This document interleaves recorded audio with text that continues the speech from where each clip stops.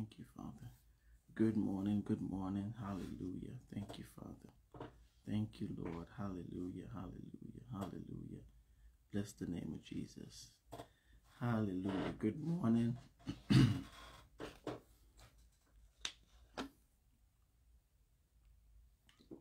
Good morning. Give a little time for individuals to join. Welcome, Facebook. Good morning, Breakers family. Hallelujah. Hallelujah. Good morning, Minister Michelle. Good to see you. Hallelujah. I apologize for my tardiness this morning. We're a little bit behind. Hallelujah. Sister Mashara, good morning. So good to see you. Hallelujah. Thank you, Father. Thank you, Lord. Hallelujah. Hallelujah. Hallelujah. Good morning, Demetrius. Good to see you, ma'am. Thank you, Father. Hallelujah. Hallelujah. Hallelujah. Hallelujah. Well, without further delay, let us go ahead and jump in with a word of prayer. Good morning. Good morning, Apostle Sandra. Hallelujah. Let us pray. Father, truly, your word is a lamp to our feet, it's a light to our path. God, the author asks, where can a young man cleanse his way? By taking heed, oh God, to your word, oh God. And Father, today we take heed to your word, oh God. Father, as we rise, oh God, we don't want to make a step without you, oh God. As we get our day started, oh God. Father, we don't want to move without you, God. So Father, we seek you, oh God, for directions, oh God. Father, we come to you, oh God. Father, early in the morning, oh God, for directions, oh God. Father, we take this time, oh God, and we lift up our leaders in Aramis and Rosanna. God, we speak strength over their life, oh God. We speak increased capacity, oh God. We speak perseverance over their lives, oh God. Father, have your way, oh God. Father, do mighty things, oh God. Do extraordinary miracles in their lives, oh God. Hallelujah, Father. Father, we bless you. Blow their minds, oh God. And Father, for all the people of God who are listening, oh God. Father, we thank you, oh God. Father, for the ability, oh God, just to be called by your name. It's such a privilege and an honor to be called Christians. Hallelujah. Father, such a privilege, oh God, to be called by your name. We bless you and we thank you in Jesus' name. Amen. Amen. Amen. Amen. Hallelujah. Even as I was praying, I was just considering how individuals' names get changed. Usually in our culture, it's through marriage, you know. So my wife's last name changed from Richards to Francis, you know, when she got married. But you know, so our last names, you know, we get the seal or the label of Christ when we get our new birth. We become Christians. Hallelujah. And we bear the title of Christ. Hallelujah. We carry his DNA. We become his, and you know, we identify with him, and we get all the benefits. Hallelujah. We get all the benefits of bearing the name of Jesus. Amen. So good morning.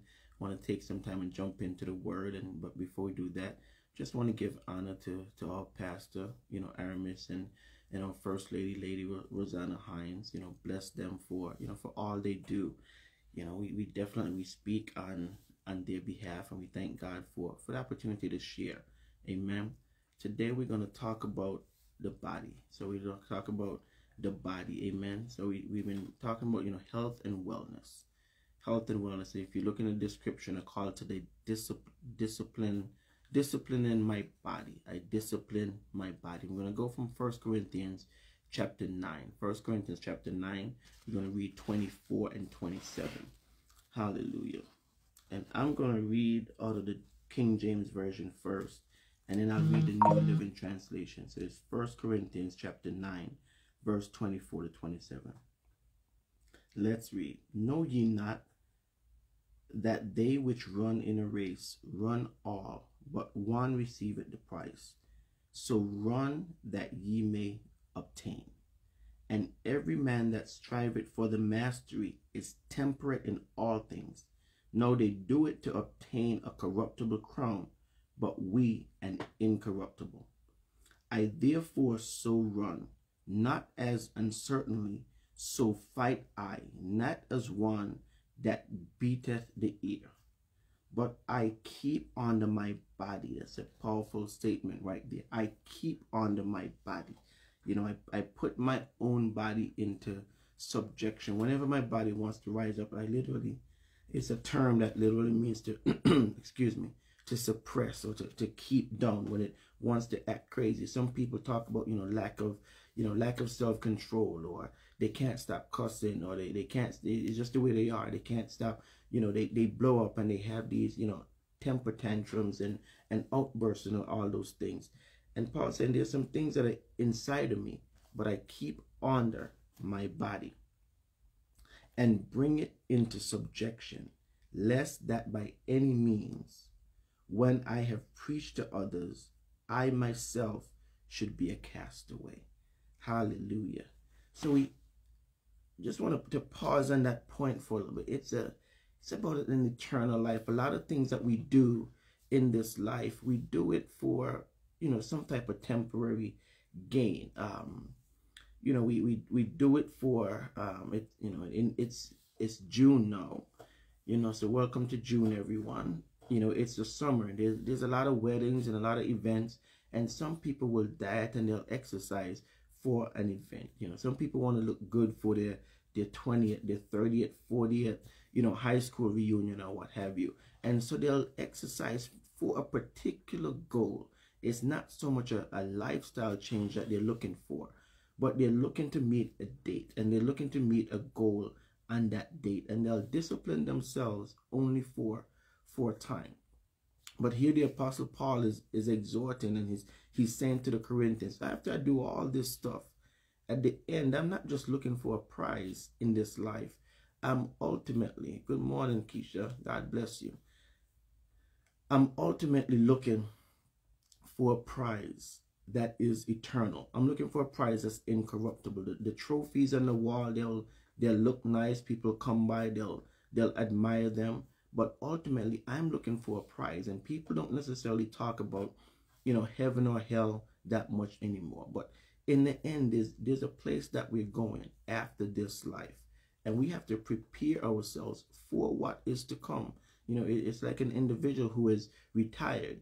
My daughter asked me yesterday, she said, Dad, if you weren't doing what you were doing now, what would you do for a career? And I said, she said, you can't say, soccer or a doctor or what have you. And I told her I would still want to play soccer. But if you look at most athletes, by their late 30s, maybe some push it into early 40s, it's the end of the career.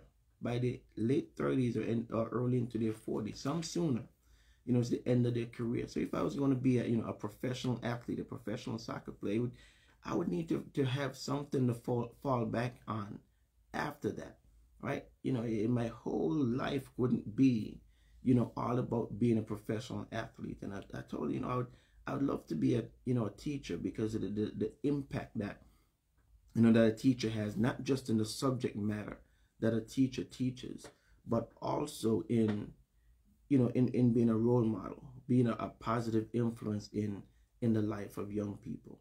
Amen. And so it's not just what you can do in the moment. Amen. You got to prepare ourselves.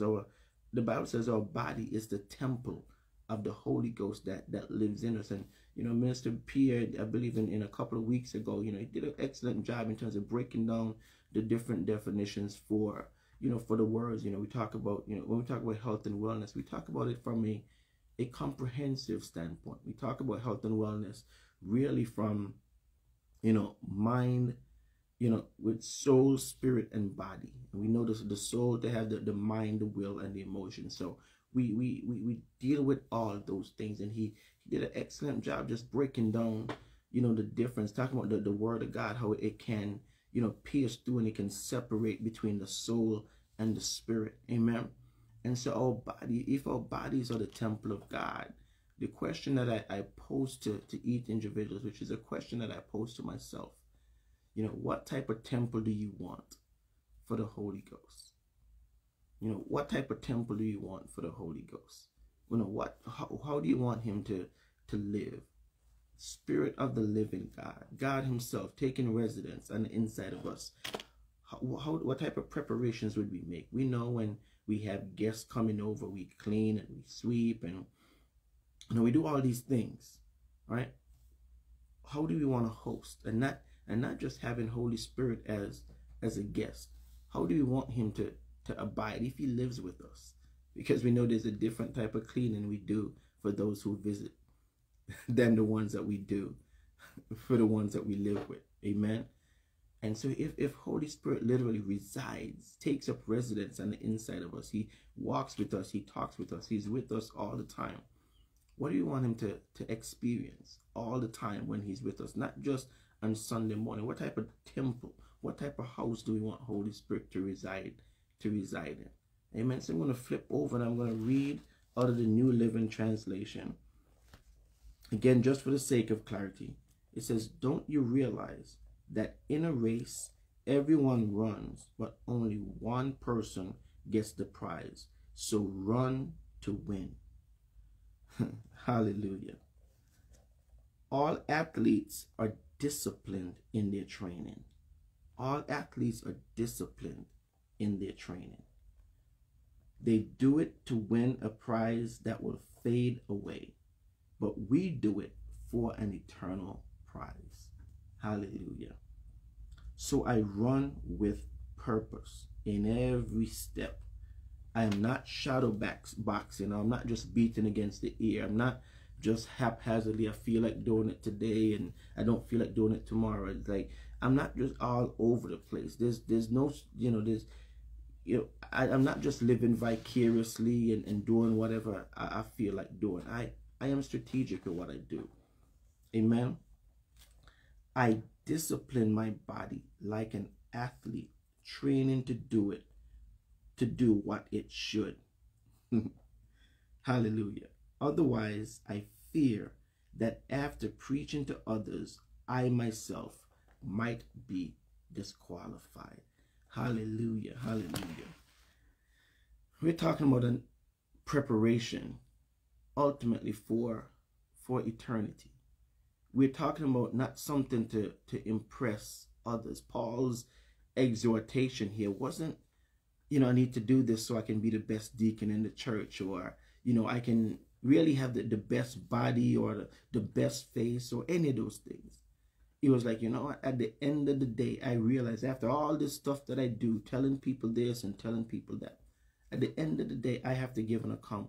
And I can't help usher people into the kingdom of God and me myself not have access into the kingdom of God. Ultimately, it's about eternity. And what we do here on this earth, it does matter, and it does have an impact for eternity. So Paul talks about discipline.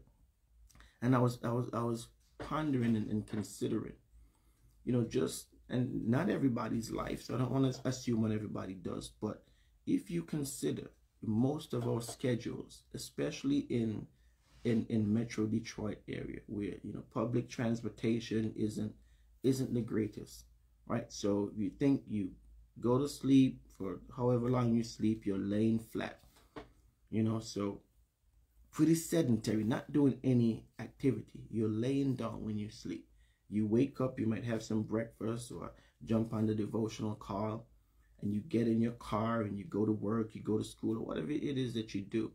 And depends on your type of work. You might sit at a desk, or if you're in school, you might sit at a desk most of the day, right? And so you're sitting down, and then your work is done, and you get up, you sit back in your car, and you drive home, and you say it's been a long day, and you're tired. So you sit and you might read, or you might watch TV, or have something to eat, and before you know it, time has passed. It's time to go back to bed. Think about that day, and I'm not saying this is everybody's day, but for a lot of people, it flows something like this. How much physical activity was involved in that? And so, my wife and I were talking, and we were like, what? With the lifestyles that we live, exercises, it's not even something. Good morning, Aramis. God bless you, sir. Thank God for safe journey.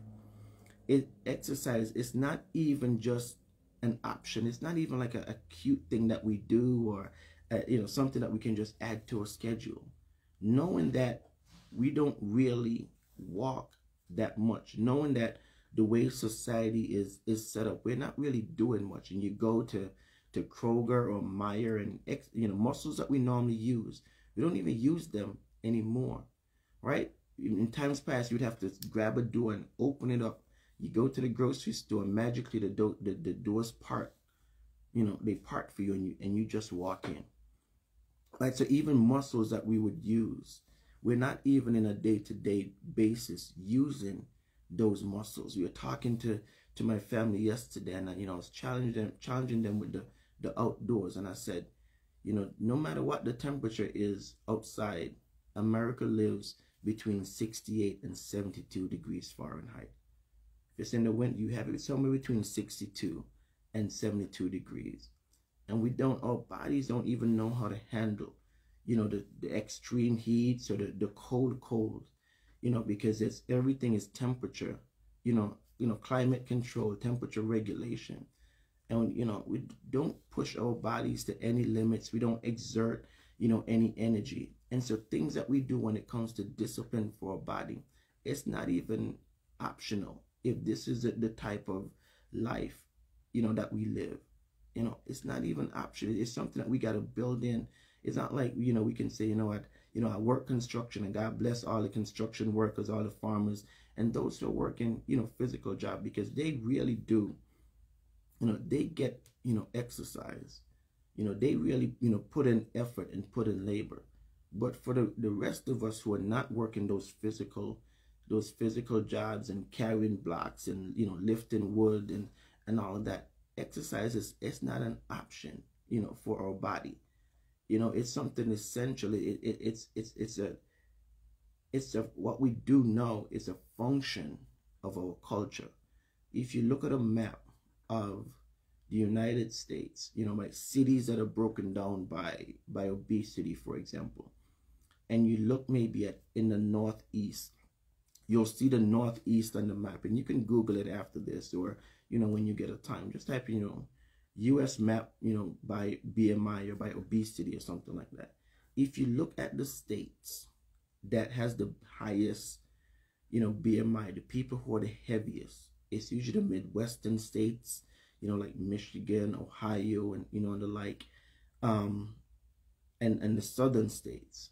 And if you look at the coastal states, the Northeast states, Boston, cities like, Boston, New York City, for example. If you think about what's happening in these cities, people are hustling and bustling.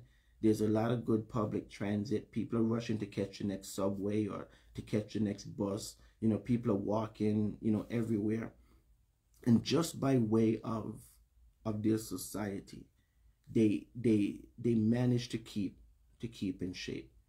But where things are set up here, the public transit and pedestrian traffic, it is not like where it is. Some places, especially rural areas, there's no public transit. People, you don't walk anywhere. You get in your car, you go to a spot, you get what you need, you get back in your car and you go. And so for the people of God, if our bodies truly are the temple of God, we have to discipline ourselves. We have to literally not say, well, oh yeah, it's Memorial Day, it's a holiday, I'm going to take a day off. It literally has to be something that we're in our schedule, because ultimately what happens is we have a call of God in our lives.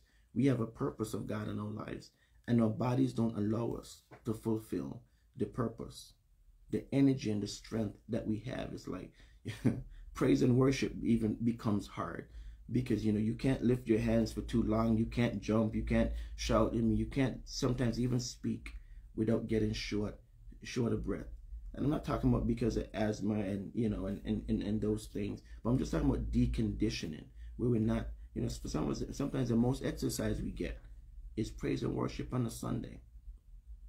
These are things that we have to put into our schedules, just to maintain a healthy weight. We're not even talking to lose weight. What you need is 150 minutes of moderate intensity exercise. What do I mean by moderate intensity exercise? Where it's not just walking and talking or what have you. It's not just walking and talking. It's brisk. I tell people if moderate intensity exercise is where you increase your heart rate and you break a sweat. You know, if you're exercising, it's not at a pace where you're breaking a sweat and you're increasing your heart rate. It's not moderate intensity exercise. And so, as I challenge myself, I challenge you as well. Let us take care of these temples that we have that house the Spirit of the living God. We're not just doing it, you know, for prom. We're not just doing it, you know, for the wedding that's coming up. We're not just doing it, you know, for the family reunion because we want to impress the people we haven't seen in a long time. And 50 minutes, you know, 150 minutes. So if you think about, you know, 5 days out the week, let's say Monday to Friday, you know, you exercise for 30 minutes each time. That's 150 minutes of moderate intensity exercise. And I'm not even talking about going to the gym. You know, I'm not talking about buying expensive equipment. One of the things that my wife and I, we've done for years, and in transparency, we're not as disciplined in doing it now. And what we do, we started doing what's called the 20-minute living room workout. And, you know, in the Breaker family page later on, I'll post it, the 20-minute living room workout. And it doesn't need any special equipment. You know, it's just, you know, sit-ups, push-ups, jumping jacks, you know, high knees, squats, just things that you can do that you don't need to pay a gym membership for, but you just intentionally add it to your day. And what's so amazing about the 20-minute living room workout, even on your busiest day, because it's 20 minutes, you can watch the evening news and do it.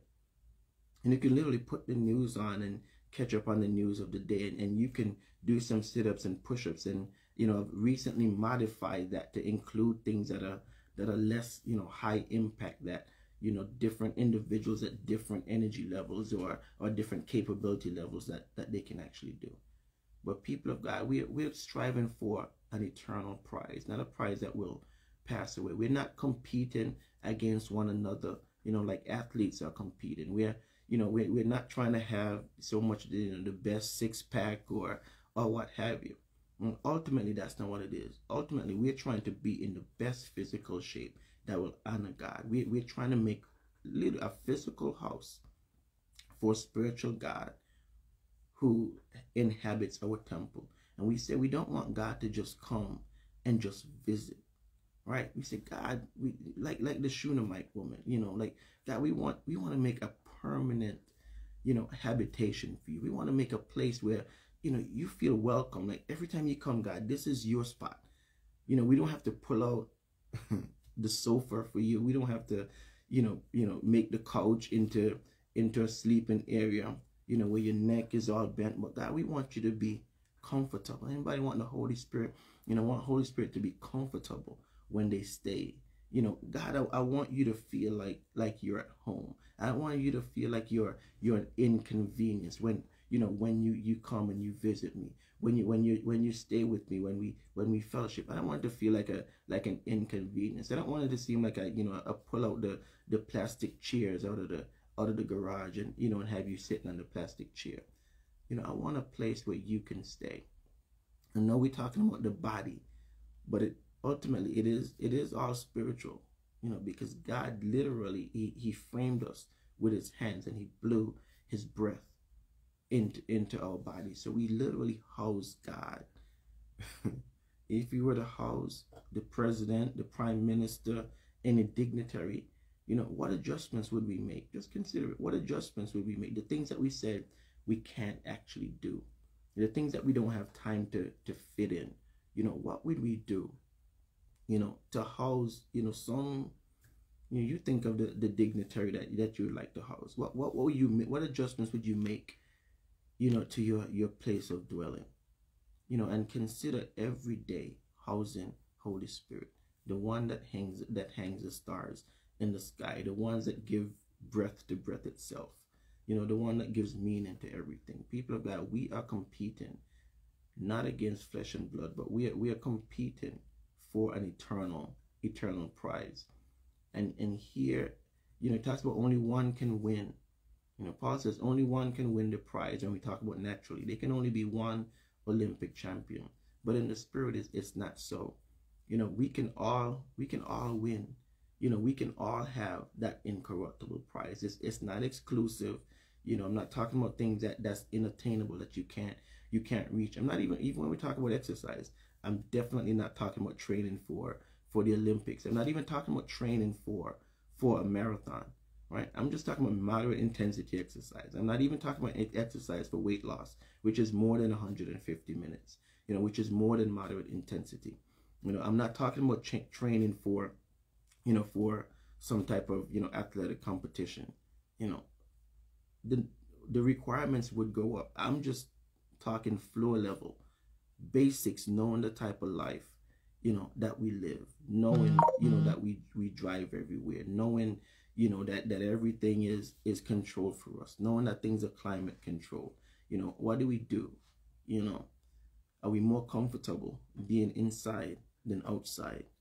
Does outside seems unnatural? Does it seem unnatural? Just think about it. Because this is I run into with my kids. Outside feel unnatural to them because they're so used to being indoors. Amen. And so, amen. Let us grow together. I'm not saying this because I got it, down pat. Some people look at me like, man, Kwame, you're slim or what have you. And I told them, slim, skinny people have heart attacks. So it's not, some people body structures are different. I don't consider myself to be, in good health. Most likely what I'm working with now is the genetics of my mother and father. Both slim people. What you see on the outside doesn't even necessarily represent, a picture of health. So let's do it. I say I'll post a 20-minute living room workout, within the breaker page, and I'll send some more information. And it's a journey. Can we enjoy the journey? It's not like we're not trying to get ready for a wedding. We're not trying to get ready for a prom. We're trying to change our lives. We're trying to live our lives to the glory of God, so that ultimately we are not a castaway in the end. Ultimately, we can fulfill the purpose of God. When it's time to go walk the streets, we'll have energy to walk the streets. When it's time to pour out ourselves like a drink offering before God, we'll have energy to give him our best in worship. When it's time to travel and to go places and to do things, we'll have energy to do all those things to bless God. Amen. Bless you. Thank you for your time. Thank you for your attention. Look forward to seeing you this evening with Apostle Edwin Lindsay as we continue to dive in the Word of God. And honestly, every morning, amen, let us pray. Dear Heavenly Father, your word is a lamp to our feet. It's a light to our pathway, God. We thank you. The entrance of your word, it brings light, oh God. It gives us direction, oh God. And Father, we're so grateful. First of all, to be called by your name, to be Christians, oh God, to have the seal and the mark of Christ himself, oh God, the anointed one, the Messiah. We are so grateful, oh God, that people look and they say, you must have been with him. God, we're so grateful, oh God. We can't state it enough, but we remember our former life, oh God. We remember our former state, oh God. When you weren't our priority, oh God. We remember, God, when we live vicariously, oh God. We did whatever it is that we felt like doing. But God, it is not so anymore. We are under authority, oh God. And we have authority as well, God. So, Father, we bless you, oh God. We thank you, oh God, for the new birth experience, oh God. We thank you for life in the Spirit. We thank you for life in Christ, oh God. Father, we thank you, oh God, that we no longer call the shots. God, we're happy that we don't call the shots, oh God. We're happy that we can't go everywhere, God. We're happy that we can't eat everything. We can't drink everything. God, we're happy that we can't smoke everything, oh God. We're happy to have a note in our lives, oh God, that somebody to say stop, somebody to say don't do it, oh God. Father, we are grateful, oh God, because we remember when we did all those things, and we know the effects on them, oh God. And Father, for any person, oh God, who doesn't know you, oh God, any person who doesn't have a good master in their lives, not someone who's brute and wicked and doesn't care for them, but a good master, good father. God, we bless you, oh God, for them, oh God. We pray for souls, oh God. Bring more souls into the kingdom. And God, prepare us, oh God, to handle them with care. God, we bless you. We thank you in Jesus' name. Amen. Love you, people of God. Have a victorious day in the Lord. See you at 6 p.m. Amen.